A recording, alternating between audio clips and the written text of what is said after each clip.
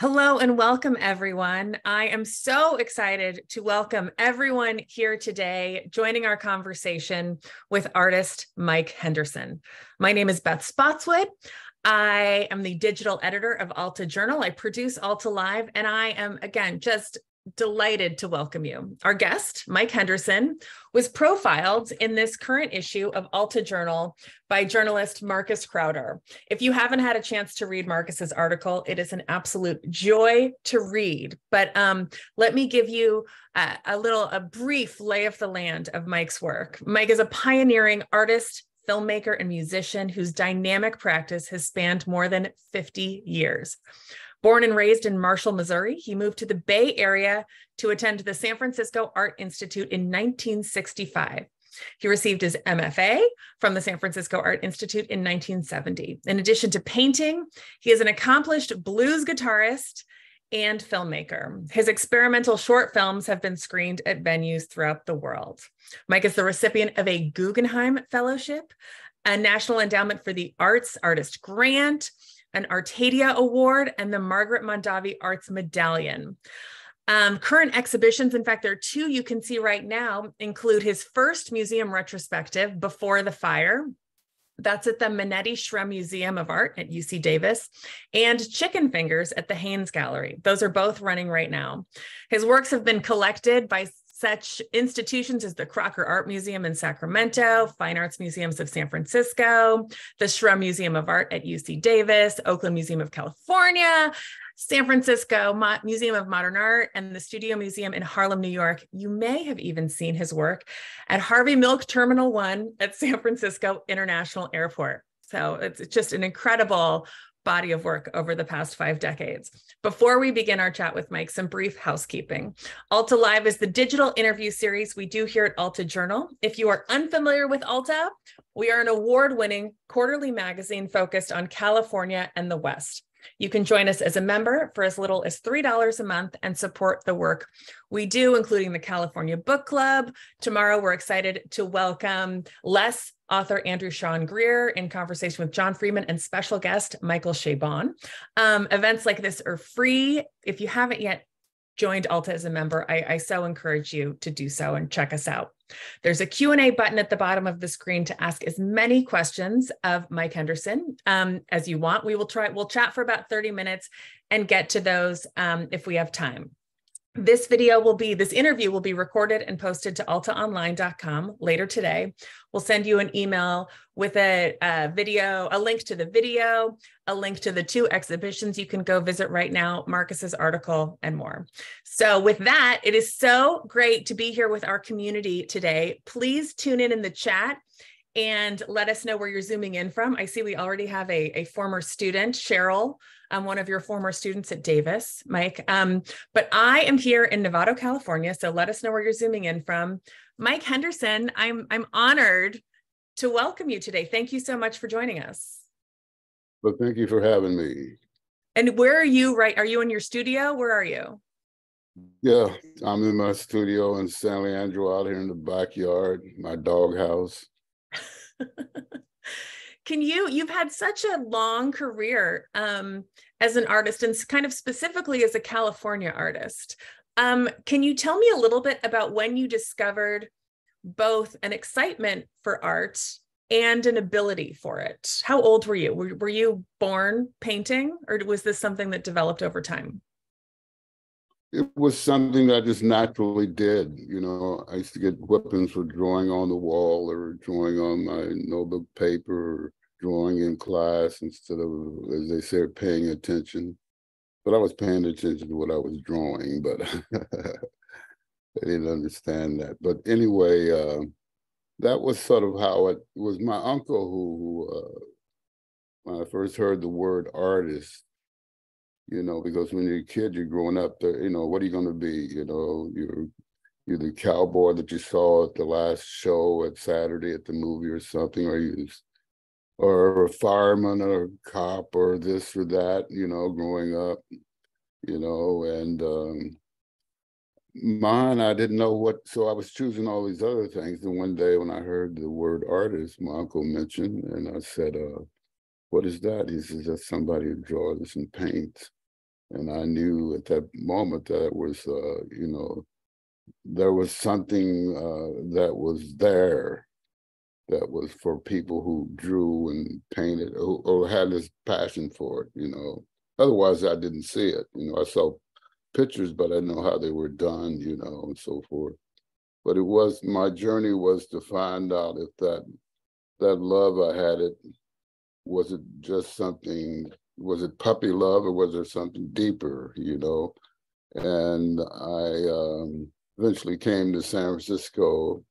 We go to the San Francisco Art Institute in the 60s to see if it was in me. And it's an ongoing quest to see if it's in you, because it isn't over till it's over, and you have to just keep working because, it could leave you at any time.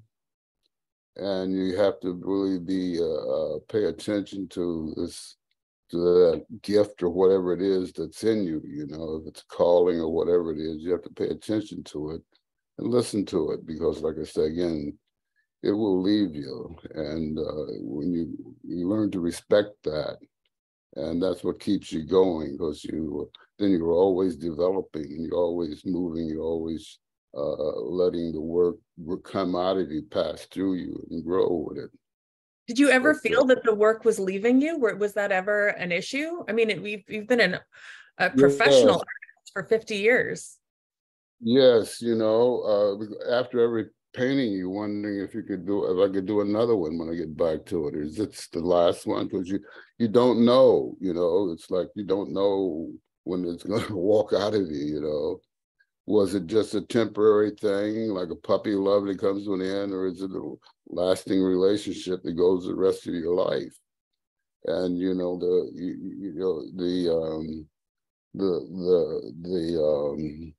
the journey to these paintings are the things that makes it a thrilling to get up every morning and do the sacrifices for them.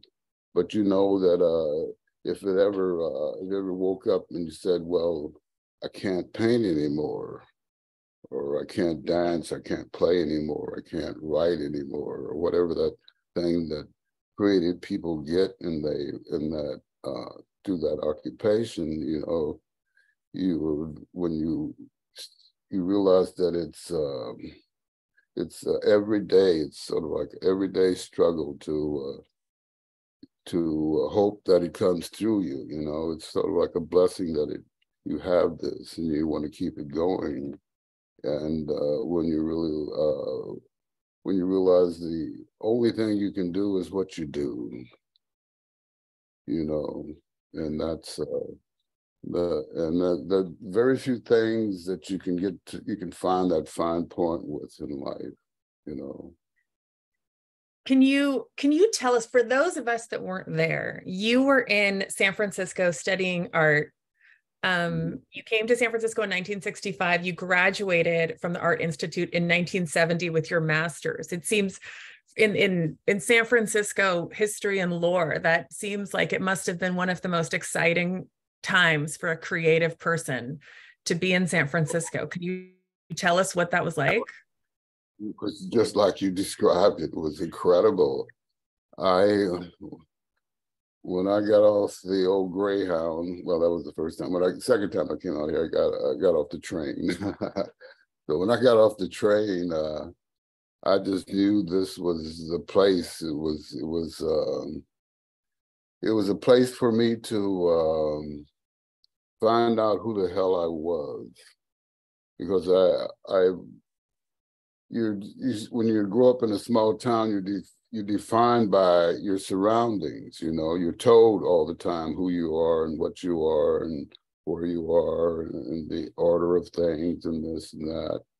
And you go to a place where, like, you're at a point when you're like grown enough to understand that dynamic and realize that you have a chance to really look at yourself and find yourself and to see yourself sort of with a third eye, brand new, rediscover and sort of create who you feel you are at that moment. That's what San Francisco offered to me, you know, the chance to find out. Mike Henderson, you know, who am I? You know, shaking, so forth and so on, you know. And you're doing something you really love, which is going to school and studying art and painting. You're doing this, you're around other people who are doing it. The language is about that sort of lifestyle and so forth. The music in San Francisco was going on, and the politics, that was all exciting to see.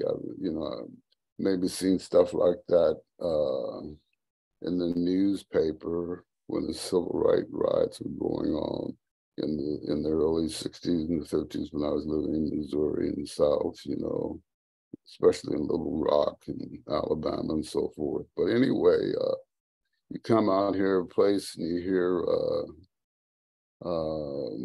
you know, conversations are different. And when you also go to this place, the school, or San Francisco Artists, the language there is different, and there's a community that's doing it. It's not just one or two or three people, you know. So you feel that there's a torch has been passed down in some way to us as artists, and there is the place to find out if this is in you. I think if you find out that it's not in you, it will also show you what you should be doing too, you know.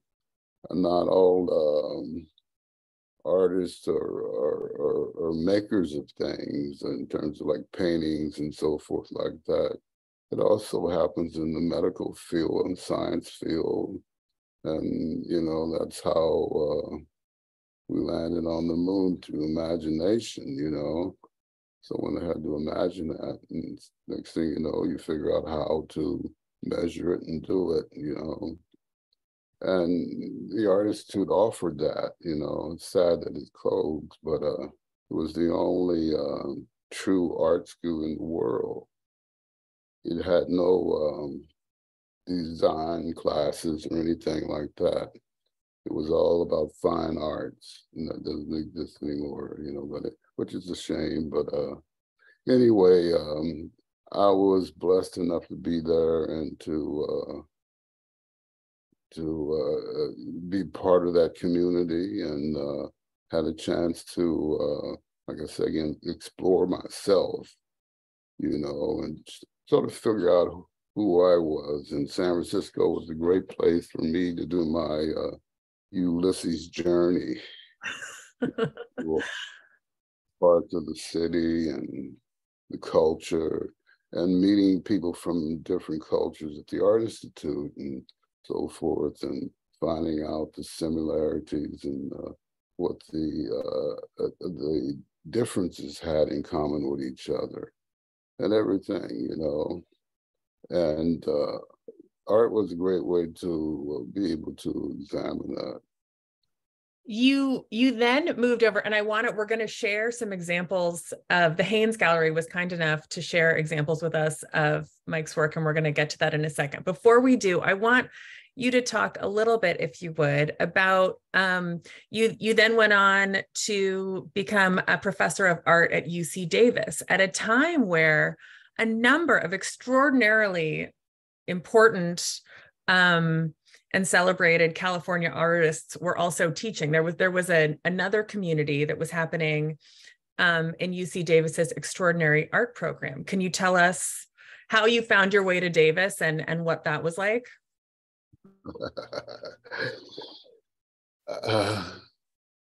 It's sort of like somebody said, everything that great in life happens either as an accident or it was a mistake. So somewhere in there, my whole life lies. But getting to Davis, when I came out here, going to school, one of the things that was sort of the dialogue around the school with people who were more advanced and so forth in art and so forth, I'd hear them talking about Davis and the seminars and so forth like that, you know. And I had no I heard about it, but wasn't really curious about it. But because when I first came there, one of the classes they had is like an orientation class. And this guy from Davis at the time, Bruce Nauman, taught the class. And he showed a few films, which I was definitely disappointed in because I thought they were going to be Westerns or a movie. He said he's going to show a film. Yet I'm from Marshall, Missouri. I want to see a film. But it was these short films, and one of them was him manipulating a T-bar, and which became very important much later. And the other ones, the other things he did was like tie a string around the room with everybody in the doors and left the room. And the discussion was about why are we here and what was this about? And, you know, is he controlling us or all, you know, all this stuff sort of kind of, you know, this is like, at the same time, back in Marshall, I would be sweeping the floor. But all of a sudden, I'm thinking of this stuff, you know, and I'm going, zoom, zoom, you know. And anyway, I eventually met him, and I knew that he was, people say, well, he's from Davis, and they knew art and what was going on and so forth. And I talked to him a couple times when I'd see him in the courtyard. You know, basically my painting and so forth. But anyway, later, I guess when I came back from Skowhegan, Maine, I got interested in filmmaking when I was there. And I went to, although they were showing films at the Art Institute, but I didn't really watch him that much. Bruce Connors, it would show it in the courtyard and so forth, time and time, and George Couchard movies and so forth. But I was only interested in painting. It wasn't until, I guess again, I came back from Skowhegan and Dr. King was killed, and I went down to I was working on a painting, and then I knew there was going to be memorial for him at Civic Center, so I worked until I walked down there to the Civic Center, and this is the speeches and everything, and it was a solemn sort of event. I remember everybody sort of left, and it was incredibly diverse too, the crowd was. And anyway, I get back to school, and I'm standing looking at my painting, and I wanted more movements from my figures. I figured if there was a way of making political painting stronger would be to have the figures move. You know, if someone could really witness those atrocity events that were going on, you would slap them on the face and wake them up. You know, that was what the work was trying to wake up the world around you. Are you seeing this? Are you hearing this? And as an artist, you feel that that's your calling too, to address the voiceless. You know, just like we all need a doctor when we get sick, and we need the artists. That's at least that's the way I evaluate it. You know, everybody has to find their own philosophy for what they do and why they do it, and to create yourself. So that's what that's my way of thinking. You know, you have to do that, and when you see yourself as a part of nature, like a leaf. It may fall off the tree, but it also turns into something else and so forth, and keeps doing it. And you as an artist want to have that sort of that sort of touch of nature in you, that you know that your work will speak to the next generation or this generation or whatever, you know, and to be able to speak to all the peoples, you know, like Van Gogh's painting spoke to me. I mean, they really woke me up when I first saw that show in Kansas City. But you know, you want to be able to speak to everyone, you know. I mean, I never met the man, but Jesus, you know, I don't know who get along, but that isn't important, you know. What's important is what he did, you know, and you want to give as much as you take. So you want to be a part of everything, part of the world, and find a way as an artist to fit in there, not just someone who, you know, who makes up and puts it on display and makes a few bucks. You know, you want to be you want to find that masterpiece in yourself, that you know, painting that lasts through eternity, that speaks to generations and generations and generations, and so, and creates other artists, because that's one of the highest thing you can get when you can when your works stimulate someone to chase a dream and give their life to it. You know, I mean, that's an incredible thing. I'm going to start sharing some of your work now as we're talking about it. It seems appropriate. I tried to go here in chronological order with where we have 10 images to kind of look at. And this one, can you tell us a little bit about this? This is from the 60s, I believe. Yes, this was a painting I did. I guess it was the first time when I really felt like it was either is there something in me, like I was ready to really address that with this painting. I was I had spent a year out here, whatever, and it was during the Christmas break, first year at the artist. We went home, but went back to, got one of those drive-away cars with several people, and everybody went to a different place, and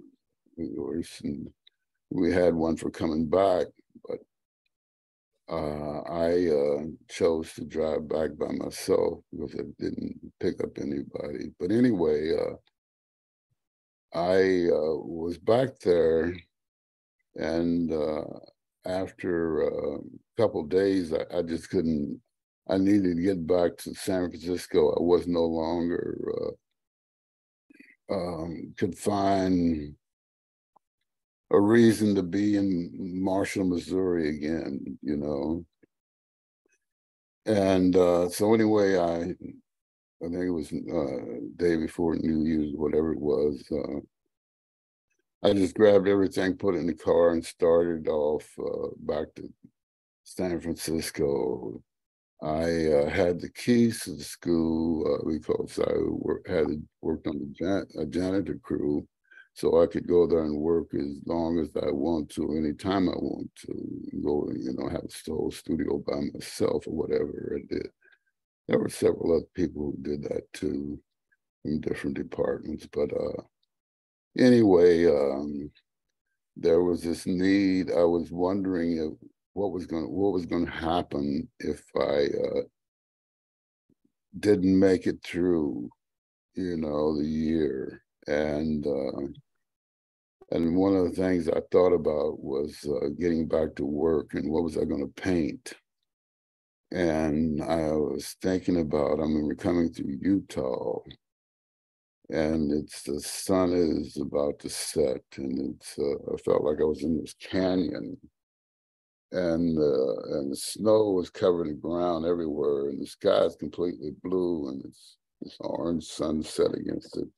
And just right then it hit me. It was like, Mike, you got to paint a painting called The Last Supper. And it had to do with my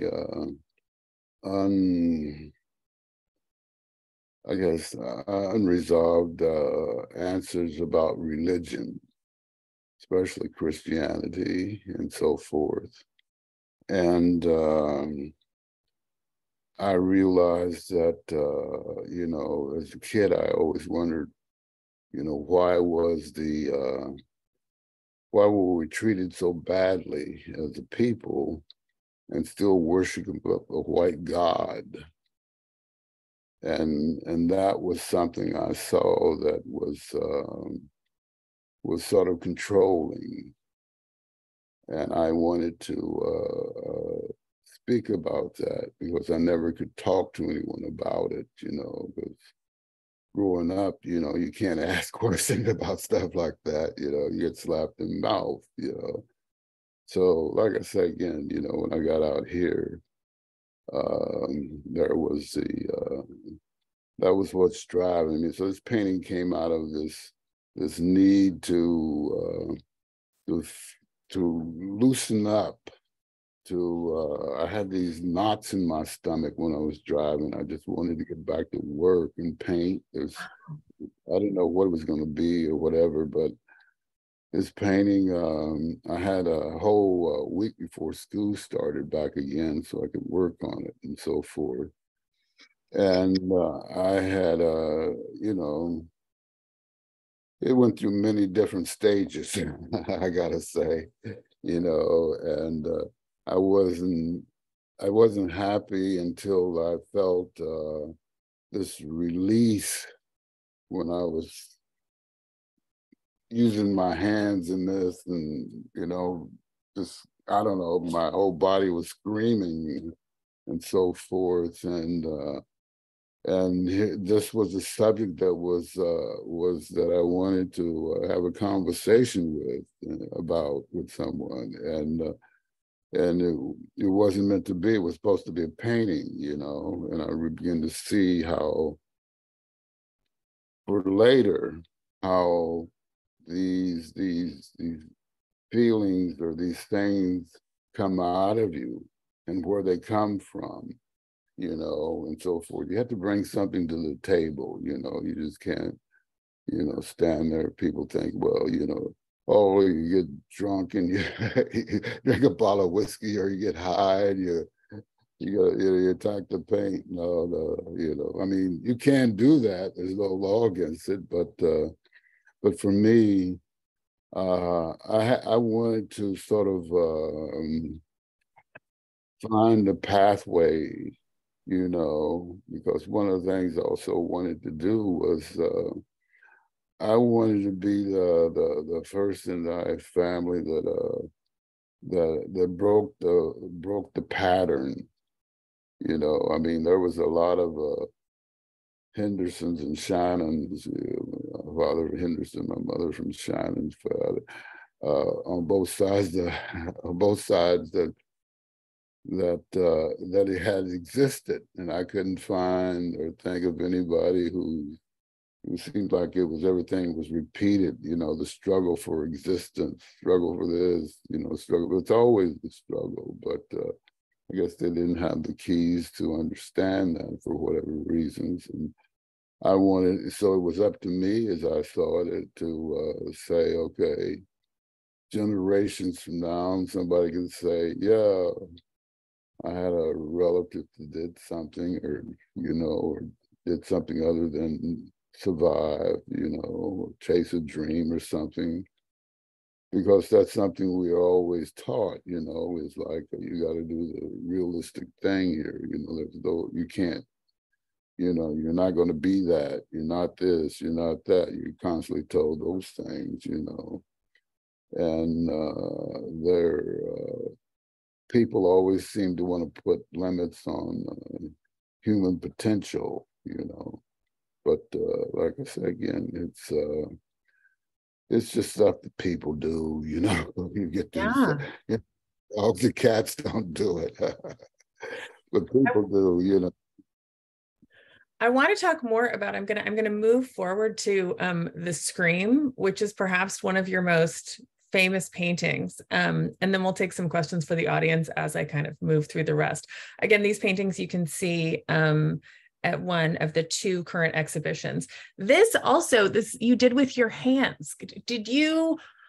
what I know you worked in a number of different mediums and mixed media, film and music and different kinds of paints, but is there something more that, do you express something different? Are you trying to express something more urgent, more visceral when you are painting with your literal body?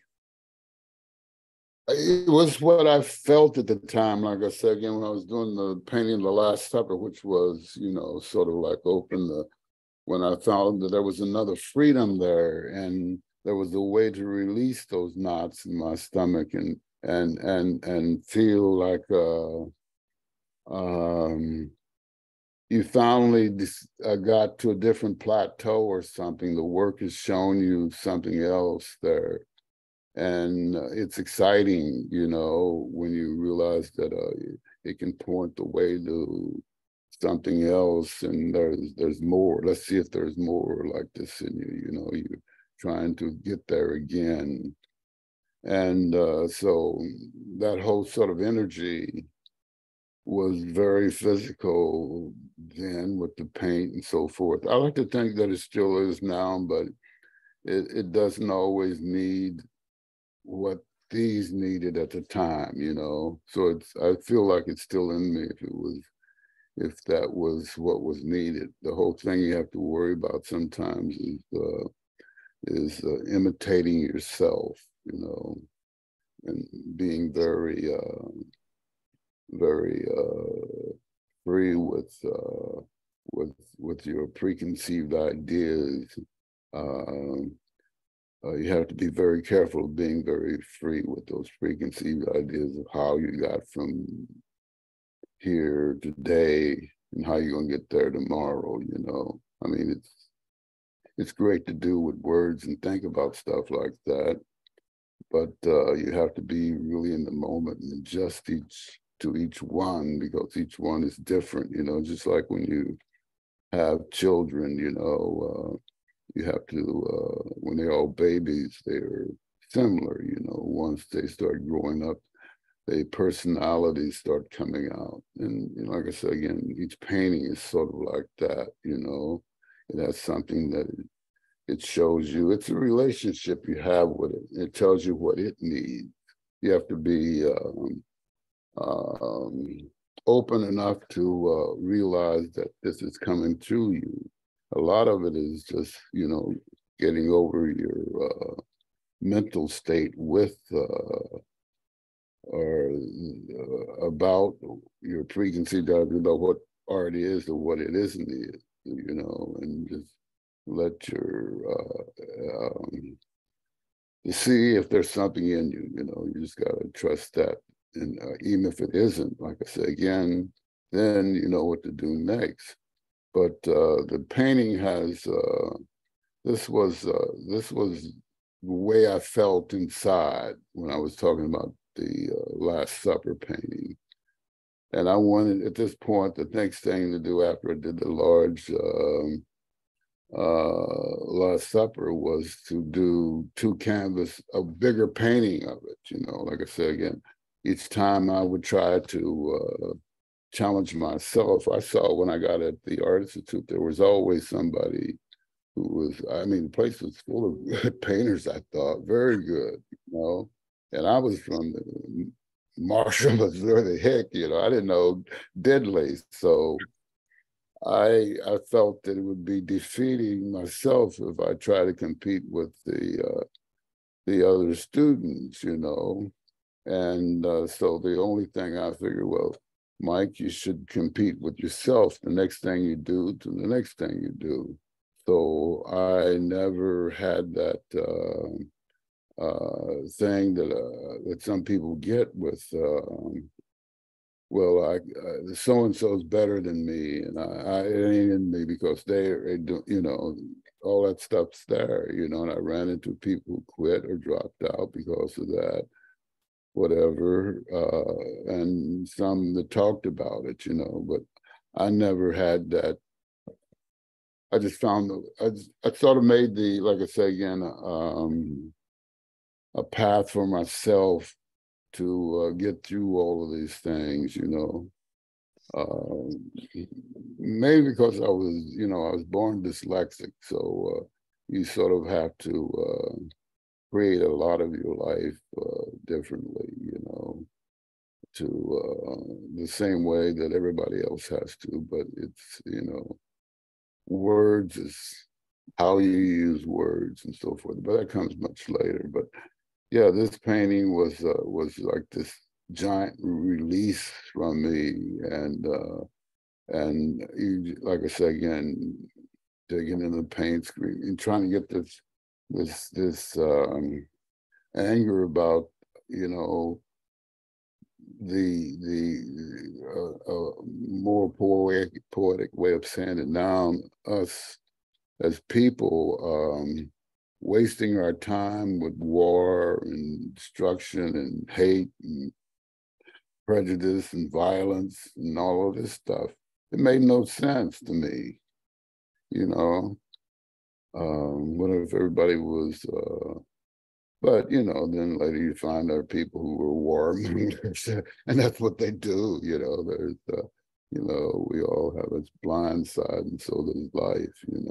So there's questions that don't have answers. And so you do what you do while you're here.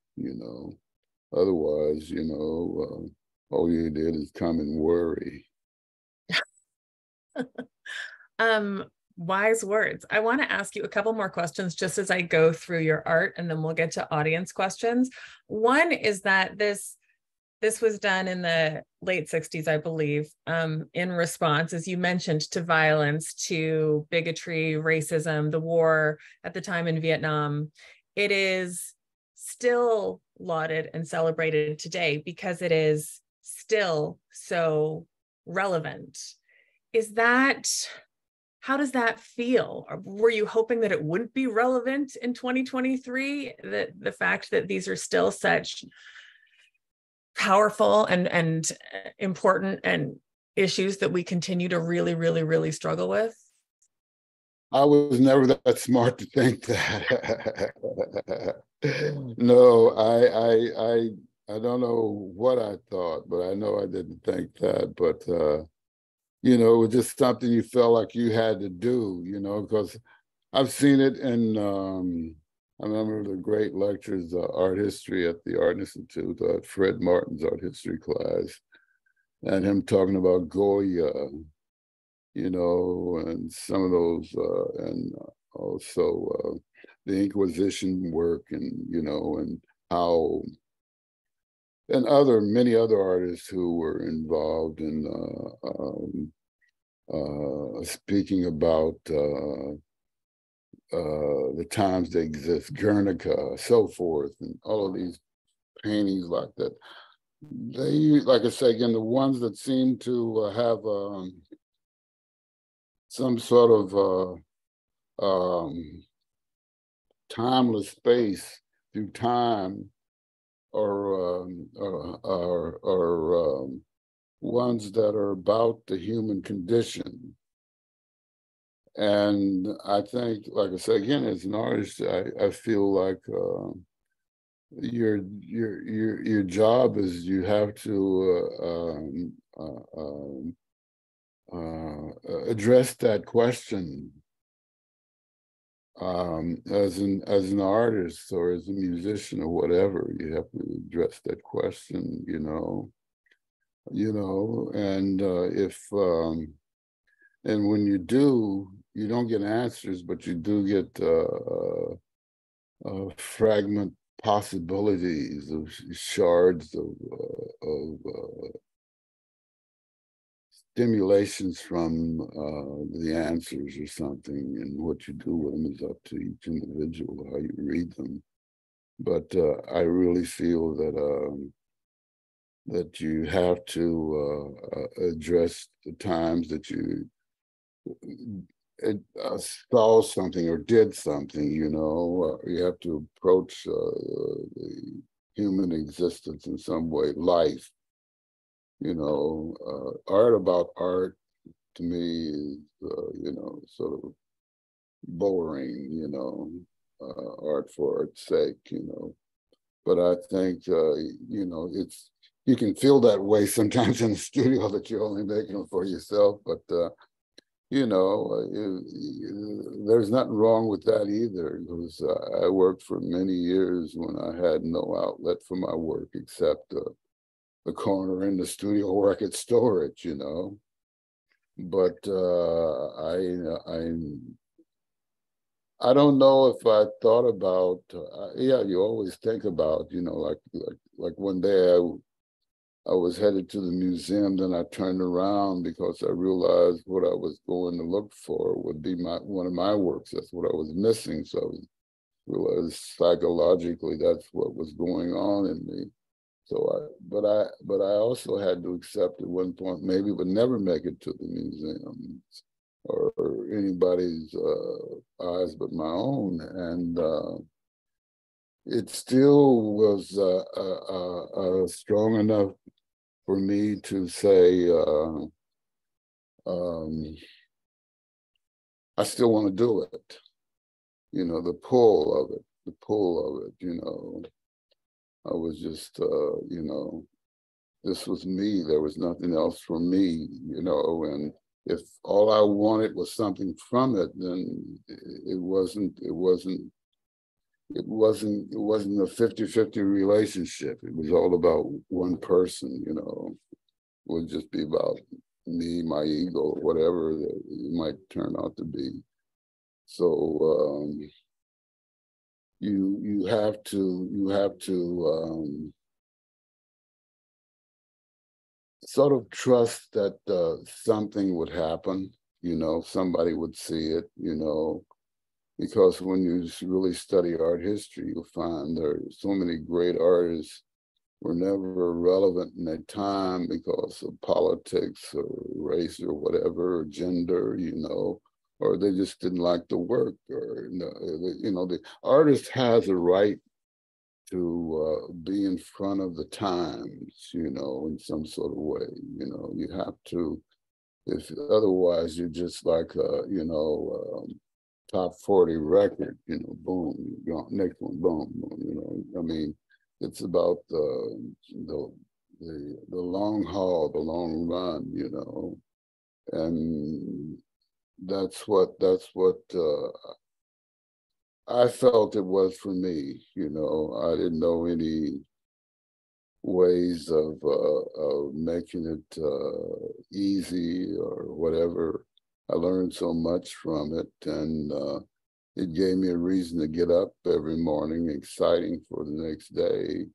And I know that, like I say again, when the fire happened, when I thought it was all taken away, was like it was like something that sort of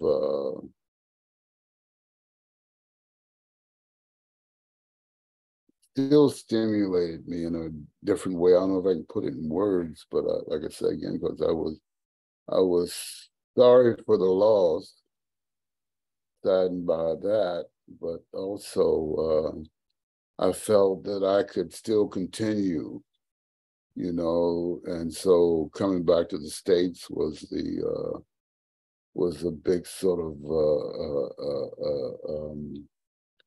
thing too, because I didn't know if I wanted, because I felt there was more opportunities for me in Europe, and felt like that was something that I wanted to, but I didn't want to leave the States because I've been burned out. You Well, know, and the fire we should mention for those that don't know is that there was a fire in, I forget what year, 83?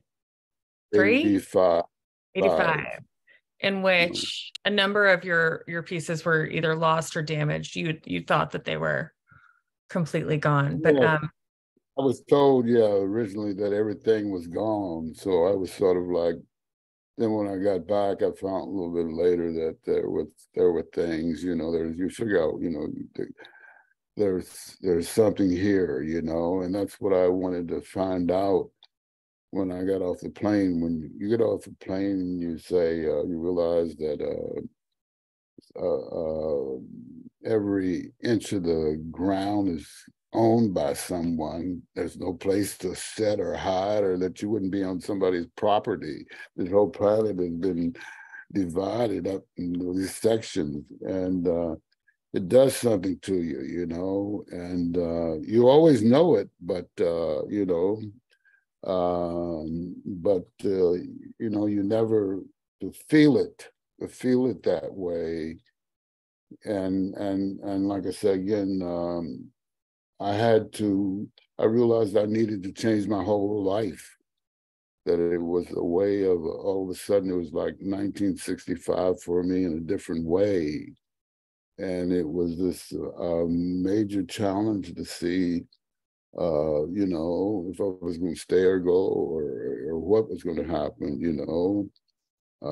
That's why I got married so late in life, you know, was, like I said, again, I didn't want to have a family and raise it in poverty like I grew up in, because that was just totally hell. It just seems unfair. But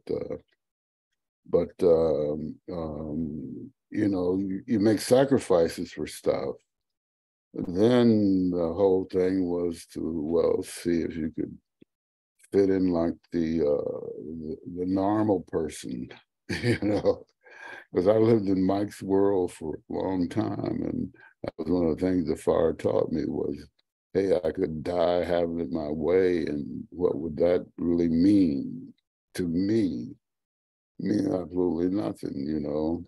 So it was a finding a way to be more involved with life as it came every day and so forth, and find a way of picking up the brush again, you know, and all of that. So it was a wake-up call, but it was also a new canvas too, to create, to find out, okay, the new Mike, you're getting older now, you know. I mean, I couldn't go off and go to the Art Institute right now, even if it was open, you know. I mean, I had to be young and dumb to go through what I went through. When I think about it, it's funny because, you know, through all of these things that have happened, I've been talking about it, and sometimes I say, what the hell was I thinking? Never thought of what if at all, you know. It was okay, you know, the next thing, you know, I'll sit here till the next thing comes, you know. But you know, one of the things about growing old, you learn how to worry about everything and just chew it all to pieces, you know, and bring all the negativity that your brain can muster into everything you think about, you know. So you sort of see it differently, like, you know, shut up. Well, your introspection and your longevity and your continued kind of willingness to look at yourself and learn from yourself is so inspiring. We are so far past out of time. Folks, if you want to know more, I know we got some questions about blues. You can read more about that in Marcus's amazing article in Alta. I am so very grateful to the incredible Mike Henderson for joining us today. I want to remind you that Mike Henderson, before the fire, 1965 to 1985, runs now through June 25th. In fact, just after your birthday, if I'm not mistaken, Mike. How many more? I'm sorry? Oh, As Betty Davis says, only a fool celebrates getting older. I love that one. We'll go see that. That's at the Shrem Museum at UC Davis, and visit. You can see more of his work at the Haynes Gallery. Join us next week. We're so excited to welcome gun violence prevention activist Alec Foster will be our guest. That's the Wednesday, February 22nd here at Alta Live. And again, Mike Henderson, just an honor to get to know you and talk about your work today. Thank you so much. Thank you. Thank you. And thanks, everyone. Take care.